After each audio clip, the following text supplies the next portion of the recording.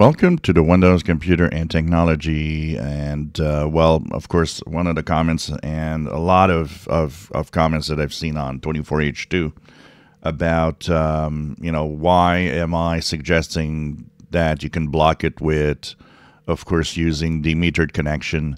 And, of course, some of the comments go with, well, you should, why are you showing that? Because it's a great version, 24H2, and, why prevent people from moving on to 24H2?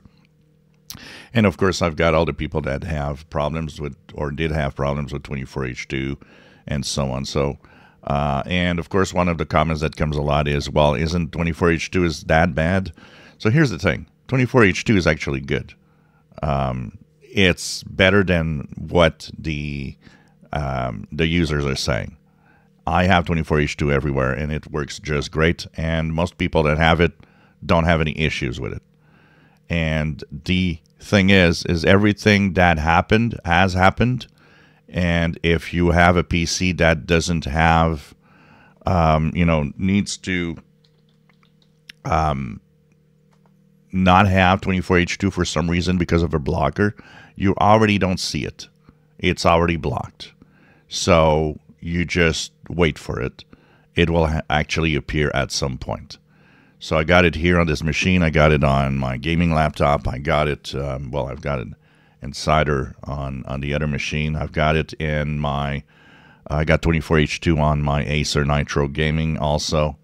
I mean, it works fine. It even works on my unsupported Toshiba, 10 years old Toshiba.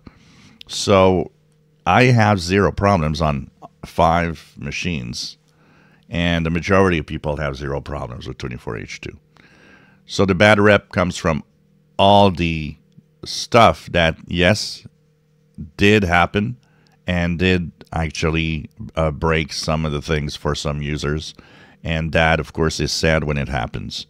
It had a higher than average problem than previous builds. But the thing is, 24H2 is a much bigger upgrade than 23H2 was and 22H2 was, which were very small, updates that were added to the original Windows 11.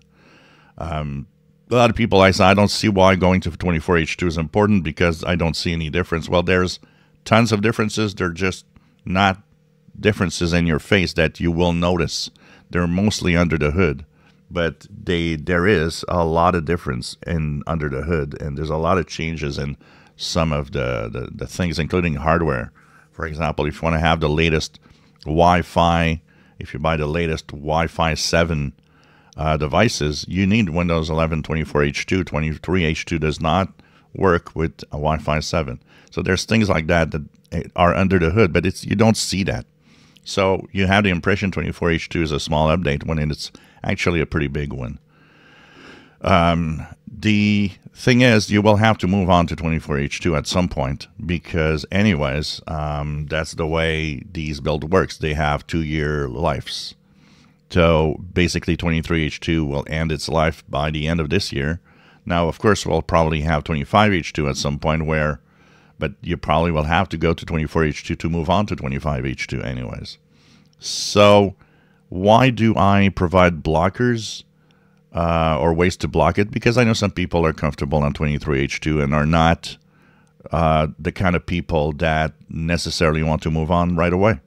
And it's fine. If you want to stay to 23H2, that's why I actually showed that metered connection exists so that it doesn't show up for now.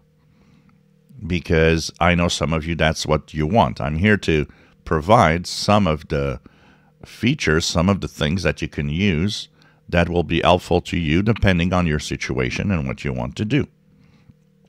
That's why. Second of all, I got a lot of people that commented saying, well, why don't you want people to move on to the best, more secure version? 24H2 is neither the best nor is it more secure than 23H2. Okay, let's put that straight. It's a newer version of Windows 11. That's all. It has new features, more secure. There's nothing more secure in 24H2 than 23H2. It did, okay? There are people out there that are like, I always want the latest, greatest update, and it's fine if you're in that category. I know a lot of people wanted to go to 24H2. That is fine. I'm part of those. And I went to 24H2 on my machines. Actually, on mine, it was offered on all machines except the one I'm using right now. I forced it, and it works fine. So, you know, it depends what you want. And that's why I'm showing different ways. If you want to block it, I show you the way where you can block it for now. If you want to move on, you want to move on. Last but not least, for a couple of questions I've seen, well, a few that are similar. I got two machines that are exactly the same. One was offered 24H2, the other was not. I don't understand. Well, there's part of it which is Microsoft, which you don't always understand, that simply maybe hasn't yet offered it to your machine, because they go in waves. And even if you have two exact same machine, doesn't mean both of them are actually getting the same thing at the same time. It's kind of a wave thing. So basically, one got it, and at some point the other one's going to get it.